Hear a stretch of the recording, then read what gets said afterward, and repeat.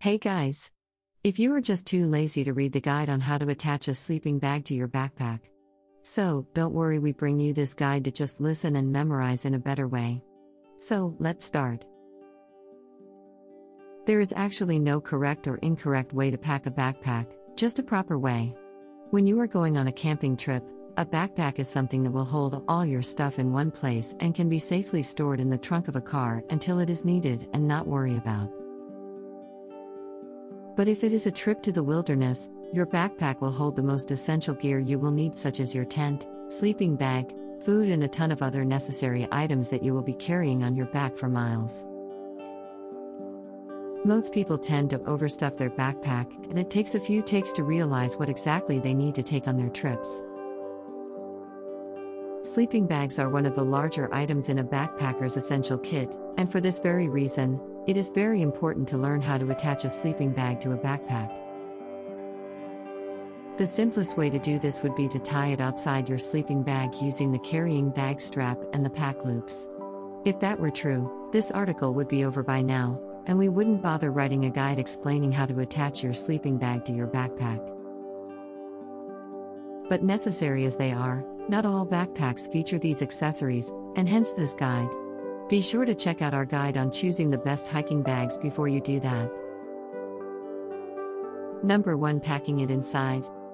The most common way to pack a sleeping bag is from the outside, and you may have seen travelers with enormous backpacks with a sleeping bag mounted on top roaming about. While packing the bag, this goes at the bottom. Some bags have internal straps to compress it even further, and this also gives you plenty of room for the rest of your gear. Number 2. Using straps and loops.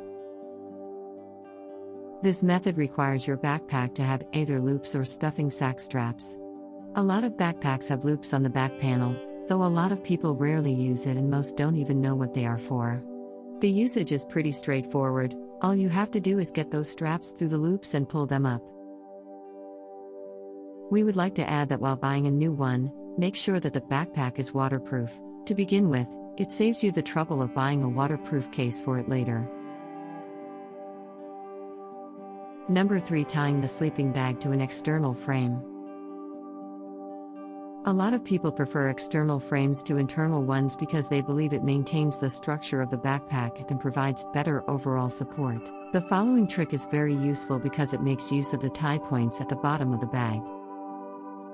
You may have found these on some backpacks, but unfortunately, no one makes it clear what they are for.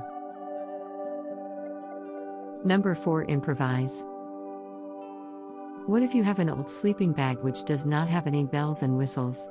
By that, we mean that it does not have any straps to speak of, but features loops.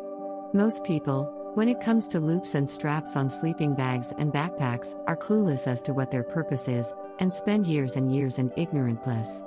And so they go unused for years.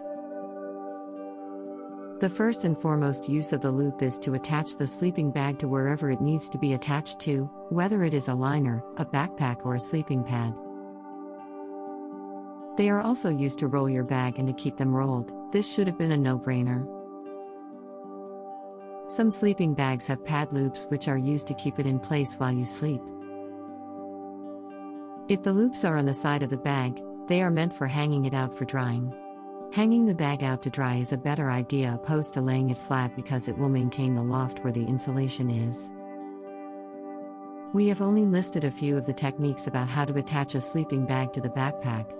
As we told you, if your backpack lacks any straps to hold your sleeping bag, you can make one out of strings. Most modern backpacks now feature compression buckles which are used to make things even more compact and then use the straps to hold the sleeping bag in place.